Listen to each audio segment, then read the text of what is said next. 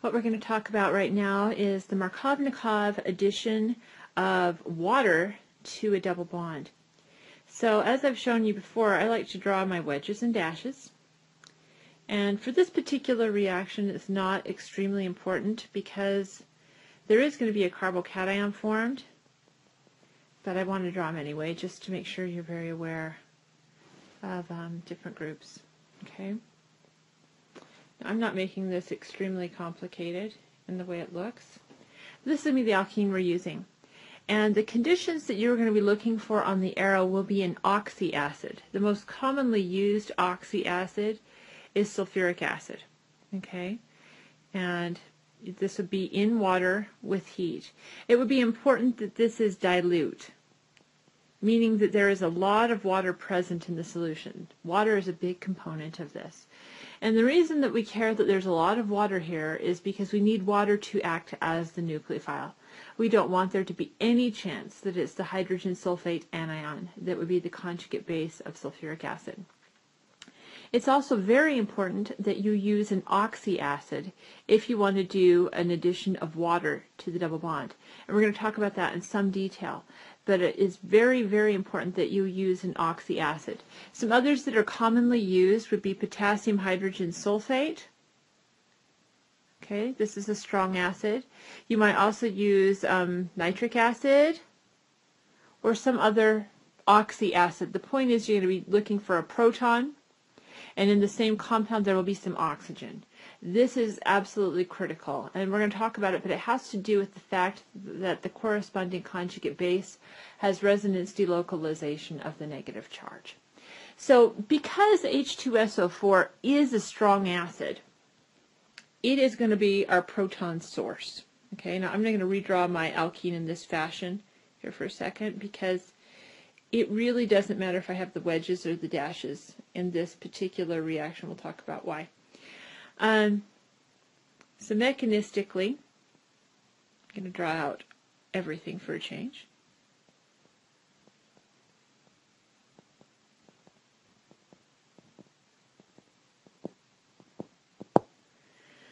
You are going to be donating a proton from the HSO4. Okay? Now, when an OH bond breaks, oxygen is the more electronegative element, so it's going to take both of the electrons in that bond to produce the proton. Once that has occurred, you need to have an electron pair donor. The electron pair donor is actually going to have to be either an electronegative element or a pi bond. And in this case, we do have a pi bond, but that's going to be the source of electrons. If you remember when we talked about hybrid orbitals, pi bonds are higher in energy than sigma bonds. So if a bond needs to break, you want to break the one that is weaker, or the one that would give you more energy. And this is going to be the pi bond. Okay? Now, I'm drawing it from the electrons, not from an atom. But you need to be aware as to which of these two carbons in the double bond gets the proton. You want to make the most stable intermediate possible. So this is why this is a Markovnikov addition. You want to give the hydrogen to the primary carbon, not the secondary carbon, because you would rather have a secondary carbocation over a primary carbocation. And again, that has to do with induction and hyperconjugation, which we've talked about previously.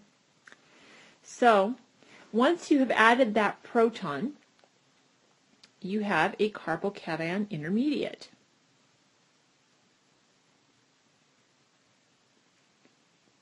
Which in this case is secondary. Remembering our charges. And you are also going to have HSO4 minus as your counter anion.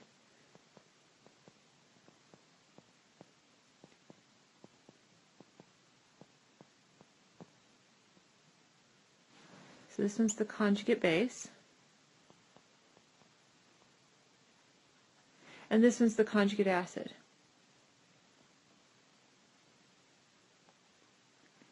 Now this is not by any means favorable. This is the slow step of the reaction because you produced a carbocation. So it's not a very happy step. Now with the carbocation, and because this is a secondary carbocation in particular, you should be thinking to yourself, is there any possibility of a hydride or a methyl shift? Now, if you haven't gotten to the slides where I talk about that yet, don't be too concerned. We'll get there. But the point is, if you were to do a shift in this case, you could only make a primary carbocation. So there are no shifts in this particular case. It just isn't stable enough. And at this point, you need to have somebody add to the carbocation to make the situation happy again.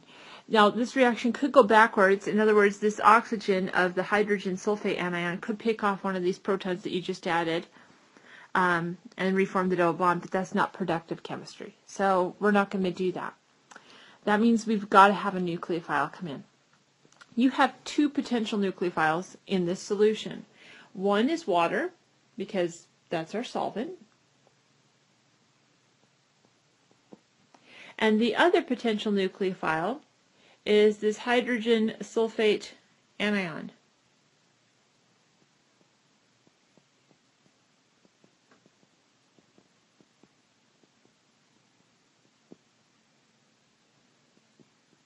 Okay. The reason this is such a poor nucleophile, the hydrogen sulfate anion, is because it has resonance delocalization of its negative charge through all three of these oxygens attached to the sulfur. So I could draw two other structures. Now I know they're going to look exactly the same, but it's going to show the negative charge on a different oxygen atom. And that's the whole point. The fact that I can delocalize this negative charge onto a different oxygen means that that negative charge is not localized in only one location. It is delocalized, which is going to stabilize this anion. It's a very, very poor nucleophile because it has resonance delocalization of its negative charge. And I can draw all three resonance structures to describe this. It's also a minor component in the solution because we use dilute sulfuric acid. So for those reasons, water is the preferred nucleophile. Now I know it's not a great nucleophile. It doesn't have a negative charge. It does have two things going for it. It does have lone pair electrons, which nucleophiles must have, and it's highly abundant in the solution. It's the solvent. Okay, this is like air that we interact in. This is the solvent of this reaction. There is tons of water, so it's highly available. So even though it's not a good nucleophile, it can be a nucleophile. This hydrogen sulfate anion, on the other hand, has a delocalized negative charge. It's pathetic in terms of its ability to be a nucleophile. Absolutely pathetic. So it sits around and is a spectator ion for the rest of the reaction. That is why you want to use an oxyacid. It's because this corresponding conjugate base, after we've deprotonated the acid, is absolutely pathetic due to the fact that it has resonance delocalization of its negative charge. That makes it a terrible nucleophile, and it will not participate in the reaction any further. So at this point, we get to the fast step of the reaction. So we have here our carbocation that we formed in the previous step. And like we've mentioned previously, it needs to be able to stabilize itself. It needs to take care of the fact that it doesn't have an octet. It's got a positive charge. So water will be the electron pair donor. And we've seen this previously with the halides. Okay, they can also be nucleophiles. That's why you're not using an acid like HI, HBr, HCl, because their corresponding conjugate bases are decent nucleophiles. We want to make sure that that corresponding conjugate base has nothing to do with the rest of the reaction. That is why you're using an oxyacid. So oxygen is going to use its lone pair electrons and add to this carbocation. And as it does so, you will make an alkyl oxonium ion. Okay?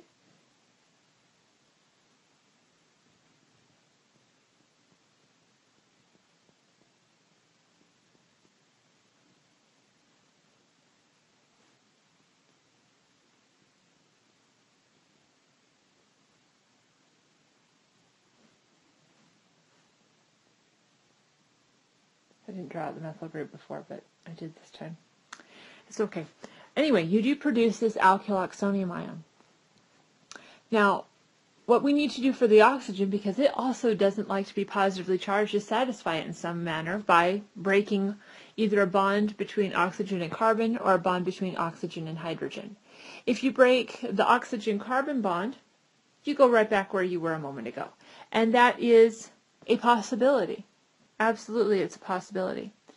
But that's not productive chemistry. So what we want to do instead is break an oxygen-hydrogen bond. And you can do this either with the HSO4- or with water. Either one of these can be used. I'm going to use water because it's more prevalent in the solution.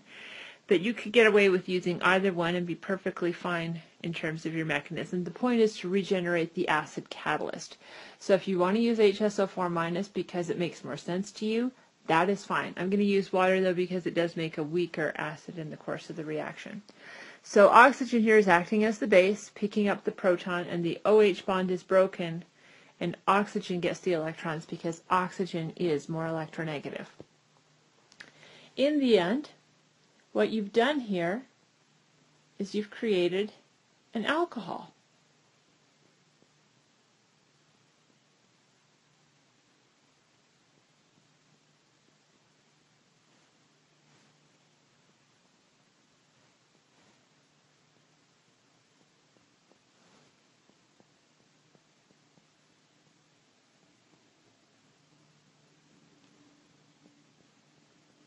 And you've regenerated the acid catalyst. Okay, those are spectators. But this is what we mean by a Markovnikov addition of water. The hydrogen adds to the less substituted carbon, and the OH group adds to the more substituted carbon of what was the alkene.